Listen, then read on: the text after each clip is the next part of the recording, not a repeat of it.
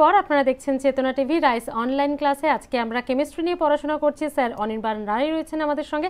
Sir সরাসরি আবার ক্লাসে চলে যাই। একদম একদম। তো যেখানে আমরা ছিলাম একটু লক্ষ্য করো, গ্রেটার দ্যান 8 ইলেকট্রন যেটা বলছিলাম, ভায়োলেশন অফ অক্টেট রুল নিয়ে। তো আমি একটা এক্সাম্পল তোমাদের দেখালাম, দ্যাট ইজ আ PCl5, এবং দেখালাম কিভাবে ফসফরাসের ক্ষেত্রে 10টা ইলেকট্রন এসে উপস্থিত হলো। হওয়া উচিত ছিল 8টা, কিন্তু হয়ে গেল আলটিমেটলি 10টা। একটা এক্সাম্পল মনে রেখে তো পরীক্ষার হলে গেলে হবে না, পাশাপাশি আরও কিছু এক্সাম্পল তোমাদের জানতে হবে। যেমন এই গ্রেটার দ্যান 8 ইলেকট্রনে PCl5 এর পাশাপাশি আরেকজন নাম লিখেছে, যার নাম হচ্ছে সালফার হেক্সাফ্লুরাইড। এটাও কিন্তু অবশ্যই একটা স্টেবল কম্পাউন্ড, কিন্তু ভায়োলেট করে গেছে অক্টেট রুল। এর ক্ষেত্রেও আমরা 8-এর বেশি ইলেকট্রন দেখতে পাই। তাহলে এই উদাহরণগুলো তোমাকে একটু মাথায় রাখতে হবে ফর গ্রেটার দ্যান 8 ইলেকট্রন। এবার আমরা সরাসরি চলে আসব লেসার দ্যান 8 ইলেকট্রনের গল্পটা কি। দেখো, আমরা যেমন দেখলাম 8-এর থেকে বেশি ইলেকট্রন হতে পারে, ঠিক তেমনই কিছু স্টেবল কম্পাউন্ডের ক্ষেত্রে আমরা লক্ষ্য করেছি 8-এর থেকে কম ইলেকট্রনও আছে। যেমন ধরো আমি বললাম লেসার দ্যান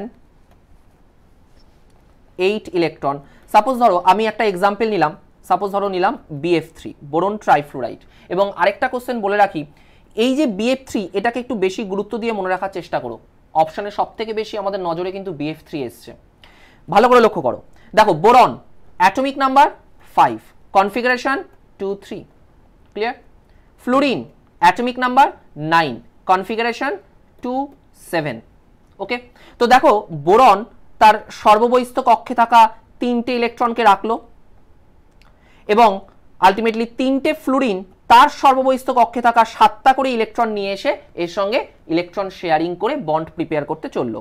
তো দেখা যাক 1 2 3 4 5 6 7, 1 2 3 4 5 6 7, 1 2 3 4 5 6 7। তো দেখো ফ্লুরিনের কিন্তু কার্যসিদ্ধি হয়ে গেছে। প্রত্যেকটা ফ্লুরিনের হিসেব করে দেখো 1 2 3 4 5 6 7 8, প্রত্যেকটা ফ্লুরিন কিন্তু যে উদ্দেশ্যে এই বন্ডিং করেছে সেটা ফুলফিল করতে পেরেছে, 8টা করে ইলেকট্রন পেয়ে গেল। বোরনের কি দশা আসলো দেখো, 1 2 3 4 5 6, তাহলে হওয়া উচিত ছিল কত 8, হলো কত 6। তাহলে এটা কি অক্টেট রুলকে মানলো না, এটাও ভায়োলেট করে গেল। কিন্তু যেহেতু 8-এর থেকে কম, তাই আমি হেডিং করেছি লেসার দ্যান 8 ইলেকট্রন, মানে 8-এর থেকে কম। কিন্তু আলটিমেটলি যাই হোক না কেন ভায়োলেট করে গেছে, হওয়া উচিত ছিল 8, কিন্তু হলো কত 6। তাহলে এর পাশাপাশি তোমরা মনে রাখবে that is NO nitric oxide, এটাও কিন্তু এই অক্টেট রুলকে ভায়োলেট করে যায়। যেমন ধরো আমি বললাম BeCl2 বেরিলিয়াম ক্লোরাইড, এটাও কিন্তু অক্টেট রুলকে ভায়োলেট করে যায়। তাহলে এই জায়গাগুলো কিন্তু তোমাকে একটু মাথায় রাখতে হবে যে PCl5, SF6, nitric oxide, BF3, BeCl2 প্রত্যেকে এরা অক্টেট রুলকে ভায়োলেট করে। That is a violation of octet theory. তোমাকে হয়তো পরীক্ষায় জিজ্ঞেস করবে না যে কোনটার মধ্যে গ্রেটার দ্যান 8 ইলেকট্রন বা কোনটার মধ্যে লেসার দ্যান 8 ইলেকট্রন। আমি তোমাদের বোঝার সুবিধার জন্য প্রত্যেকটাকে আলাদা হেডিং করে বোঝালাম। তোমরা জাস্ট ভায়োলেশনগুলোকে মনে রাখলেই পরীক্ষার কোশ্চেনটাকে অ্যাটেম্প করতে পারবে। কারণ পরীক্ষার কোশ্চেনটা তোমাদের যেটা জিজ্ঞেস করে, which one of the following does not ওবে the octet rule, বা which one of the following violates the octet rule. 4টে অপশনের মধ্যে একটি অপশন আমি যে উদাহরণগুলো তোমাদের দেখালাম তার মধ্যে একটি থাকে, এবং সব থেকে বেশি যেটা থাকে সেটা হচ্ছে BF3, বলে রাখলাম, দেখে রেখো। নেক্সট আসবো একটা ছোট্ট এক্সেপশনের মধ্যে। সেই এক্সেপশনটা কি? এই এক্সেপশনটা পড়ার আগে আমরা পার্ট 2-র একটা ছোট্ট কনসেপ্ট মনে করে রাখবো। পার্ট 2-র যেদিনকে আমি বন্ডিংয়ের টাইপ পড়তে শুরু করলাম, অর্থাৎ বন্ডিং কত প্রকার, সেখানে আয়নিক বন্ড পড়তে গিয়ে আমরা পিরিয়ডিক টেবিলটার ডায়াগ্রামটাকে একটু এঁকেছিলাম তোমাদের বোঝার সুবিধার জন্য, আবার আঁকলাম। বলেছিলাম এই পার্টটাকে আমি বলি S ব্লক, এই পার্টটাকে আমি বলি P ব্লক। বলেছিলাম S ব্লকের মধ্যে যারা বাস করে তারা ধাতু, P ব্লকের মধ্যে যারা বাস করে তারা হচ্ছে অধাতু। আর আমরা জানি আয়নিক বন্ড হতে গেলে মেটাল এবং নন মেটালকে থাকতেই হবে, মানে S ব্লক এবং P ব্লক এলিমেন্ট মাস্ট। এবার এই যে S ব্লক, এখানে দুটো গ্রুপ আমরা পাই। একটি গ্রুপকে আমরা বলি 1A, একটি গ্রুপকে আমরা বলি 2A। গ্রুপ 1A এবং 2A এই দুটো গ্রুপ আমরা পাই যার মধ্যে এই মেটালরা থাকে, ক্লিয়ার। এবার প্রশ্ন যেটা বা এক্সেপশন যেটা, সেটা কি, although beryllium is the group 2 element, but it shows the covalent bond character. যে এক্সেপশনটা তোমাদের সাথে শেয়ার করলাম সেটা হচ্ছে বেরিলিয়াম গ্রুপ 2 এলিমেন্ট হওয়া সত্ত্বেও আলটিমেটলি সে কোভ্যালেন্ট বন্ড ক্যারেক্টার শো করে। এক্সেপশনের কোনো রিজন হয় না, মনে রাখতে হবে যে বেরিলিয়াম গ্রুপ 2 হওয়া সত্ত্বেও, এস ব্লকে থাকা সত্ত্বেও, মেটাল হওয়া সত্ত্বেও আলটিমেটলি সে কিন্তু কোভ্যালেন্ট বন্ড ক্যারেক্টারটা শো করে। এবার ব্যাপারটা হচ্ছে পরীক্ষার কোশ্চেনটা আমাদের কাছে আসবে কিভাবে।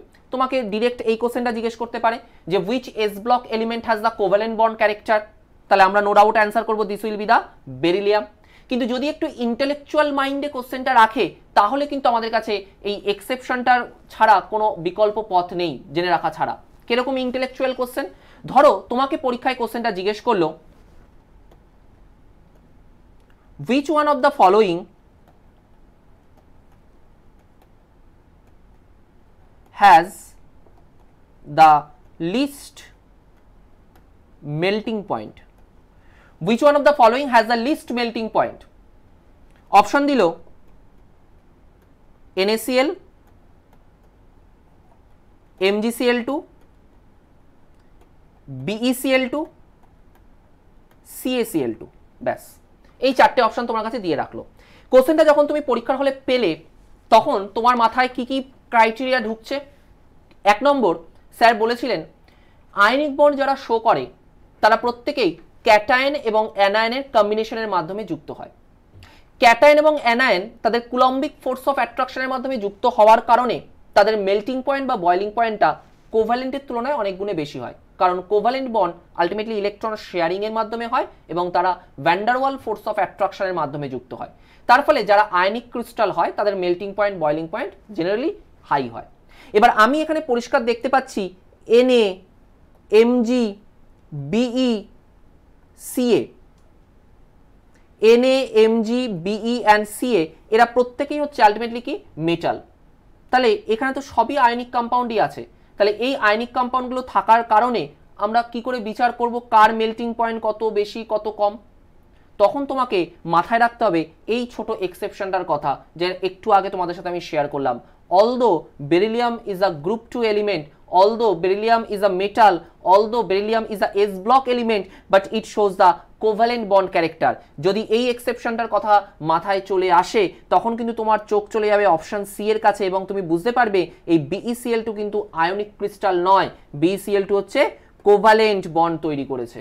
এবং আয়নিক এবং কোভ্যালেন্ট বন্ডের মধ্যে তুমি এই পার্থক্যটা জানো যে আয়নিকের তুলনায় কোভ্যালেন্টের মেল্টিং পয়েন্ট বা বয়লিং পয়েন্ট কি হয়, লো হয়। তাহলে নো ডাউট কার মেল্টিং পয়েন্ট কত বা বয়লিং পয়েন্ট কত জানা না থাকলেও তুমি এইটুকু বিচার বুদ্ধি দিয়ে বিবেচনা করে তুমি অ্যান্সারটা করে আসতে পারবে। যেহেতু এটা শুধুমাত্র কোভ্যালেন্ট তাহলে নো ডাউট এই আয়নিকের তুলনায় এরটাই সব থেকে কম হবে, এরটাই লিস্ট হবে। যদি ইন্টেলেকচুয়াল মাইন্ডে কোশ্চেনটা রাখা যায় তাহলে কিন্তু পরীক্ষার হলে এই কোশ্চেনটা এইভাবে আসে।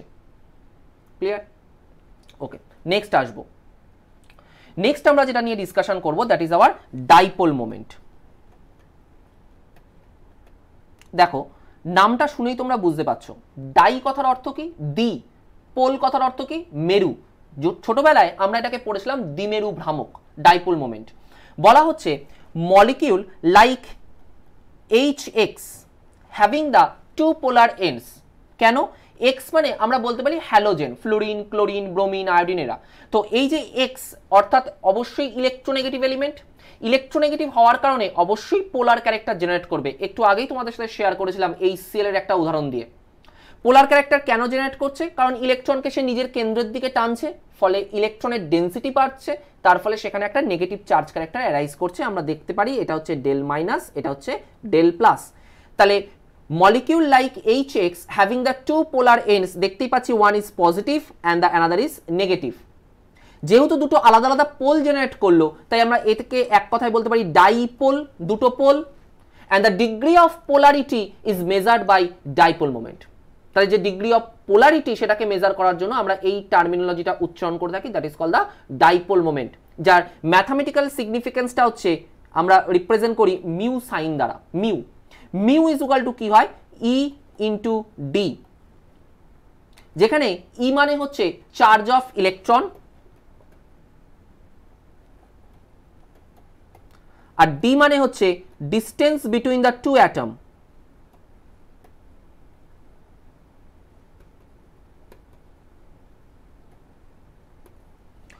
তো চার্জ অফ ইলেকট্রন এটা আমরা কি বলতে পারি 4.8 into 10 to the power minus 10 ESU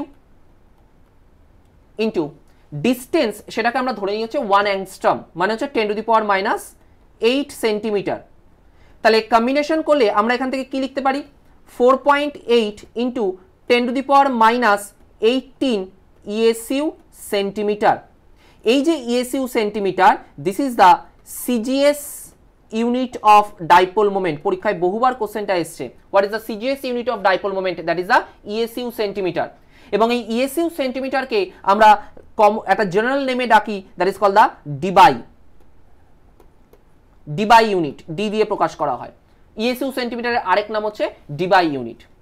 যেমন পরীক্ষায় তোমাকে CGS ইউনিট থেকে জিজ্ঞেস করেছে, পাশাপাশি তোমাকে তাহলে জেনে রাখার কর্তব্য কি, that is the SI unit of dipole moment. What is the SI unit of dipole moment? SI unit of dipole moment হচ্ছে ESU এর SI পার্ট হচ্ছে কুলম, সেন্টিমিটারের SI পার্ট হচ্ছে metre. So SI unit of dipole moment হচ্ছে coulomb metre. তাহলে এখান থেকে আমরা কি কি দেখলাম, মলিকিউল লাইক HX যারা হচ্ছে আলটিমেটলি নন আইডেন্টিক্যাল যে সমস্ত নন মেটাল আছে, তারা যখন কম্বিনেশন করছে তার ফলে সেখানে আমরা দুটো পোল জেনারেট করতে পারছি। এই দুটো পোল জেনারেট করতে পারছি বলেই তাদেরকে আমরা বলছি ডাইপোল, এবং তাদের এই ডিগ্রি অফ পোলারিটিকে আমরা যেটা দিয়ে প্রকাশ করছি তাই হলো ডাইপোল মোমেন্ট। যে ক্ষেত্রে আমরা পেলাম মিউ সাইন দিয়ে রিপ্রেজেন্ট করা হয়, মিউ ইজ ইকুয়াল টু হচ্ছে E ইন্টু ডি। তার ম্যাথামেটিক্যাল ডেরিভেটিভ মনে রাখতে পারলে ভালো, না পারলে পরীক্ষায় এইভাবে তোমাকে সাদা খাতায় লিখতে দেয় না সাধারণত। তোমাকে যেটা জানতে হয় সেটা হচ্ছে what is the CGS unit of dipole moment, বা তাকে আমরা জেনারেলি কি নামে ডাকি, that is the ডিবাই unit, another is the SI unit of dipole moment. এখান থেকে তোমাকে যে যে ক্রাইটেরিয়াগুলো মনে রাখতে হবে, নাম্বার ওয়ান সেটা হচ্ছে এই ডাইপোল মোমেন্ট কোন ফ্যাক্টরের উপর নির্ভর করছে, দ্যাট ইজ দ্য ইলেকট্রোনেগেটিভিটি। মনে রাখবে, higher the electronegativity higher the dipole moment. Number two, dipole moment is a vector quantity. কারণ ডাইপোল মোমেন্টের একটা ম্যাগনিটিউড ভ্যালু আছে অ্যাজ ওয়েল অ্যাজ তার একটা ডিরেকশন আছে, তাই এটাকে আমরা একটা ভেক্টর কোয়ান্টিটি বলে থাকি। And number three, that is a very very important, আমি স্টার দিয়ে রাখলাম, all non-polar covalent compound has zero dipole moment। প্রত্যেকটা নন পোলার কোভ্যালেন্ট কম্পাউন্ডের ক্ষেত্রে ডাইপোল মোমেন্ট ভ্যালুটা কত হয়, 0। নন পোলার কারা, মানে যাদেরকে আমরা বলি সেম বা আইডেন্টিক্যাল নন মেটাল নিয়ে তৈরি হয়েছে, যেমন বলতে পারো Cl2, যেমন বলতে পারো N2, যেমন বলতে পারো O2। কারণ দেখো, আমি ডাইপোল মোমেন্টটা কোন ফ্যাক্টরের উপরে রেখেছি, ইলেকট্রোনেগেটিভিটি। যত বেশি ইলেকট্রোনেগেটিভিটি ডিফারেন্স আসবে তত সেখানে ডাইপোল মোমেন্টের ক্রাইটেরিয়াটা আমরা পাবো। কিন্তু এই Cl2, N2 এবং O2 এরা যেহেতু সেম অর আইডেন্টিক্যাল, তার ফলে কিন্তু সেখানে আর কোনো ইলেকট্রোনেগেটিভিটি ডিফারেন্সটা আমরা পাই না। যেহেতু ইলেকট্রোনেগেটিভিটি ডিফারেন্স আমরা পাই না, সেক্ষেত্রে কিন্তু তাদের ডাইপোল মোমেন্টও 0 হয়ে যায়। তাহলে এই ডাইপোল মোমেন্ট থেকে এই জায়গা থেকে কিন্তু পরীক্ষায় আমাদের কোশ্চেনগুলো আসে। নেক্সট আমরা যেটা আসবো আলোচনায়, that is our hydrogen bond. দেখো, এই যে আমরা আগের দিনের ক্লাসে পড়লাম টাইপস অফ বন্ড, এবং সেখানে যে ionic bond, covalent bond, coordinate bond, এই তিনটে বন্ডকে নিয়ে পড়লাম, তার সাথে আজকে আছে হাইড্রোজেন বন্ড। এই চারজনের মধ্যে যদি তুলনা করা হয়, this is the weakest bond. এই চারজনের মধ্যে সব থেকে উইকেস্ট বন্ড যদি বলা হয়, সো সেটা হচ্ছে হাইড্রোজেন বন্ড। আমরা বিস্তারিত আলোচনায় আসবো হাইড্রোজেন বন্ড নিয়ে। একদম একটা বিরতি নেওয়ার সময় হয়ে গেছে, কিন্তু তার আগে আরেকটা বিষয় জানতে চাইবে যে কোন কোন প্রশ্ন, কোন ধরনের, কোন টাইপের প্রশ্ন আসতে পারে এই দুটো সেগমেন্টে যেটা আমরা এতক্ষণ পর্যন্ত স্টাডি করলাম তার উপরে। একদম, আমি প্রত্যেকটা সেগমেন্ট করতে জন্য প্রশ্নগুলোকে নিয়ে ডিসকাস করছি। তো আলটিমেটলি আমাদের এখান থেকে থিওরিটিক্যাল পার্ট থেকে খুব কম কোশ্চেন আসে। থিওরিটিক্যাল পার্টটাকে মাথায় রেখে সেখান থেকে অ্যাপ্লিকেশন ওরিয়েন্টেড কোশ্চেন যেভাবে আসে, যেমন ধরুন একটা কোশ্চেন আমি বলতে পারি, যেমন পরীক্ষায় দিয়েছিল, what is the dipole moment of Cl2।